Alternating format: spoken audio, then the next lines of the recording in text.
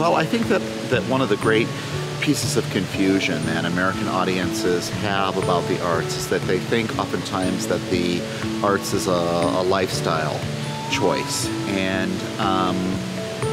that has some merit to it. It certainly makes life more enjoyable. You go to a place like Meijer Gardens, or you go to the theater, or you go to the symphony. But really more significantly, it's a way of living. It's a way of enhancing the quality of life.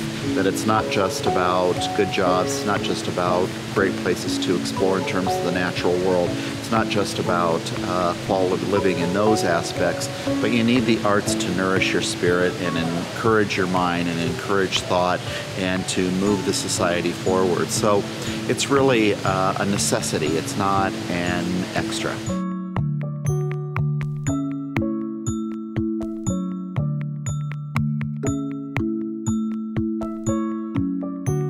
Well, we've been very, very fortunate for many years to have received the support from MCACA. The support that we get is, yes, it's wonderful because it's financial support.